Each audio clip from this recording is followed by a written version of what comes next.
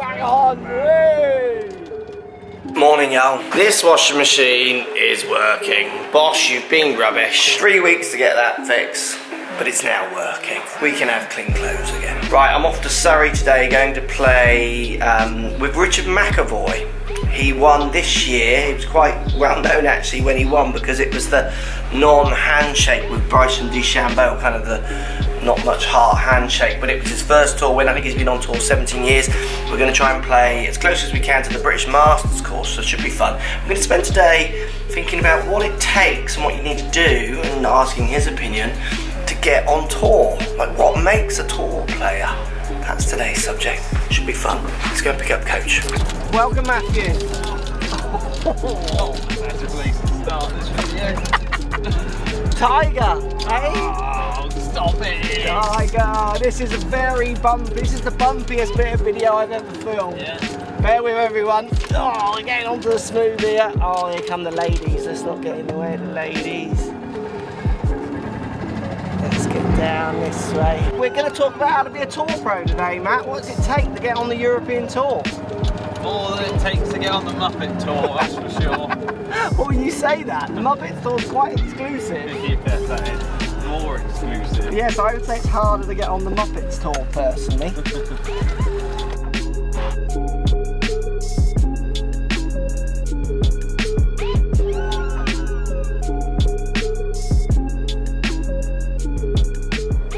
Oh, dear. Oh, Richard's lost his club. Come on, Richard. Right, how to get on the European tour, Richard, is today's. I do like a daily video, okay, and we're going to talk about how to get on the European tour. So how did you get on the European tour originally? For me, through tour school. Okay. So I turned pro at the end of 2001, played Walker Cup that year and had a good amateur career, and then so who was in your Walker Cup team? I like the Walker Cup stories. Yeah, go on. Had a great team. So I had Luke Donald, Nick Doherty, Graham McDowell, Stephen O'Hara, Mark Warren, Jamie Elson. Yeah, yeah. And what about the American team? Who were you playing against? Who were the players? Not too many guys that you recognise. One in particular, Lucas Glover. Yeah, yeah. Who obviously won a US Open. Yeah. And then a few guys, an older guy called Danny Glover. Okay. Sorry, who's an gone actor, on isn't to it? Yeah, I think he is as well. Yeah, he's gone on to play Champions Tour and stuff as well. Cool. So you did Walker Cup, then you turned pro. Turned pro. I went to Q school that year and missed at stage 1, so I had a poor start to my professional career. Yeah.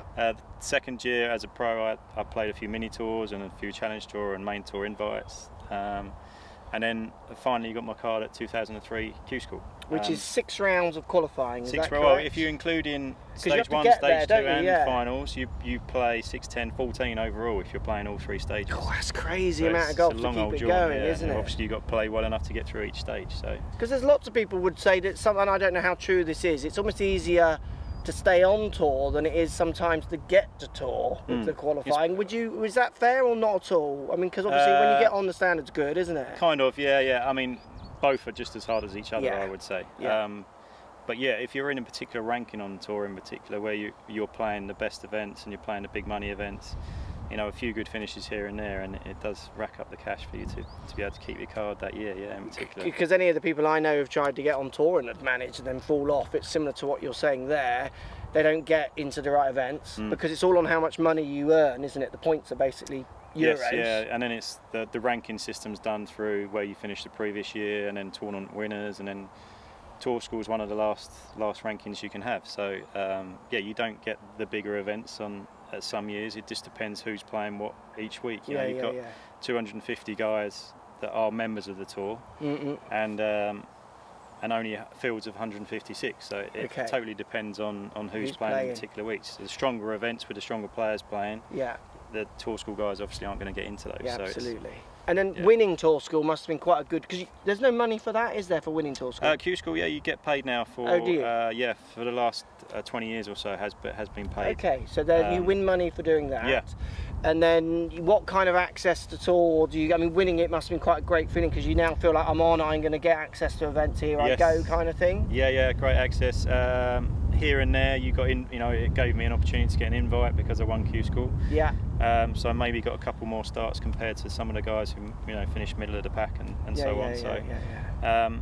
But again, winning is a great thing for confidence and a good confidence boost to try and kick on. But cool. But yeah, my first year didn't go quite so well, so I dropped off, and then I've had times when I've gone back to Q School and then got back again through Q School or through Challenge Tour as well. Yeah, which we'll talk about those later on, the other routes of going. So Tour School, Matt, if you, that's how you get it, because Matt's been wondering how he gets on. Tough school. Tough school, not Tour School it should be called.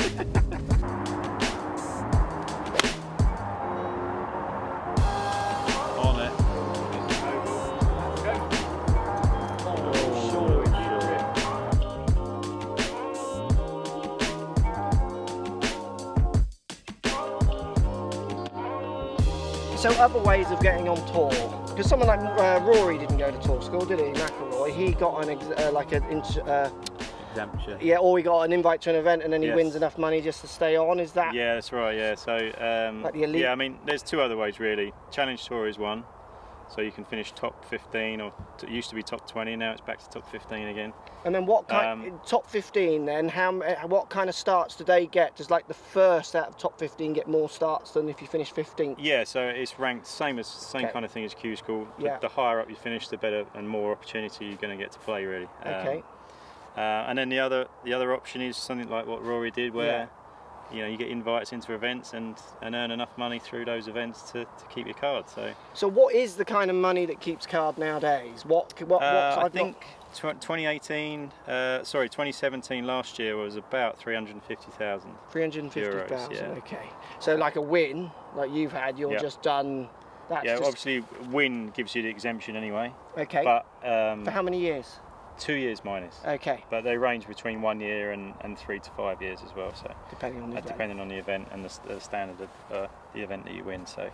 Okay. Yeah. And then how many go through tour school? How many get out of there compared to top 15 out of the second tour down, which is what tour did you Challenge Tour? Yep. How many go to tour school and get through?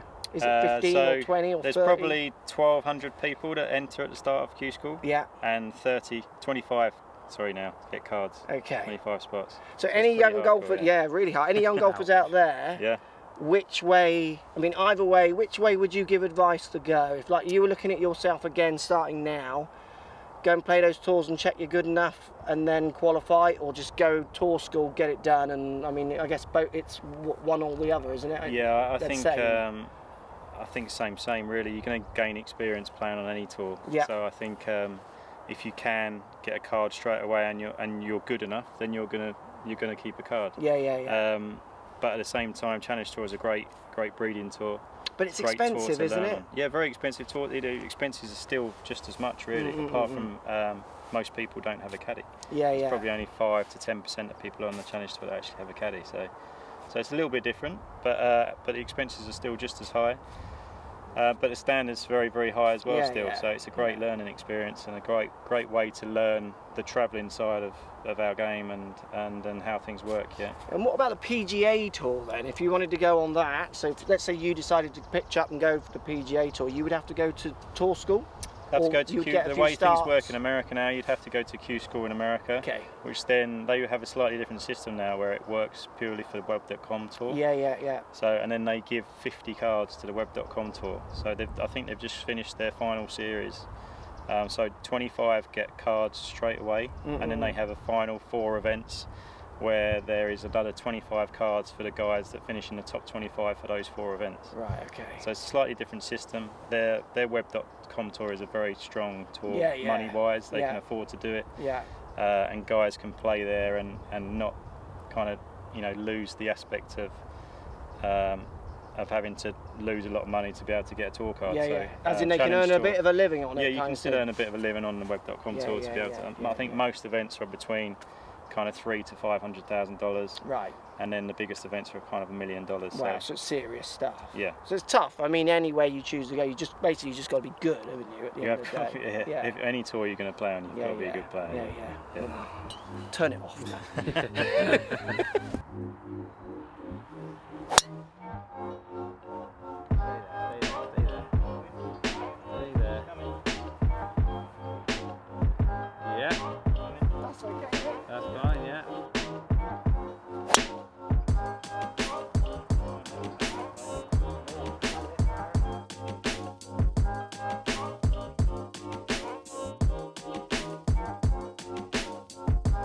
There you go, Matt. That's how you get on the European Tour, isn't it? Easy, isn't it? Summed up, be better than us. Be longer, more consistent, make more birdies, make less bogeys.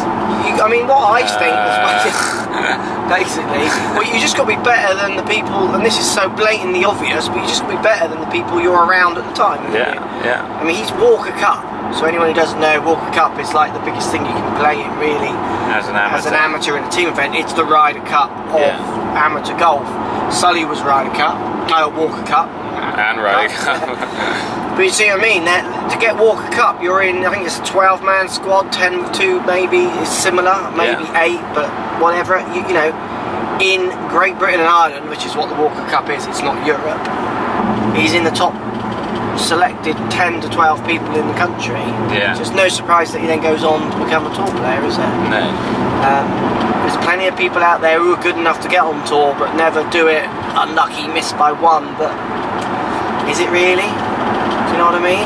Best just get there, don't they? They just do, don't they? And like, even like he said, like with people like Rory, they have to go to tour school. They just put them on, and they can prove that they can win enough money to be there. There you go. I think it relates to people as well at home. It's the "how is Rory off 7" comment. This video for me is the same conversation. Yeah. Do you think? Yeah, I do. It's the same one. I mean, I had it all my life. How is he off that? And how are they off that? And I hit it better than that, and he hits it better than this. And I used to just think, just win stuff, and then you can speak. Don't win stuff, and all you got is this. You know? And I mean, that's rich coming from me, because that's absolutely all I've got now.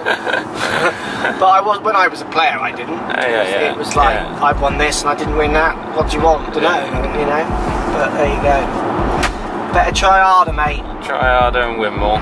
Try hard. Or we could just on the Muppet Tour. Arguably the best tour. Easiest tour in the world. You keep saying that. It's not the easiest. It's one of the hardest to get on. But once you're on... 15 people get on. Yeah, once you're on. Well, not always. But 15 people get on the European Tour. How many people get on the Muppets Tour? Yeah, exactly. You know? Yeah. Exclusive club, bro.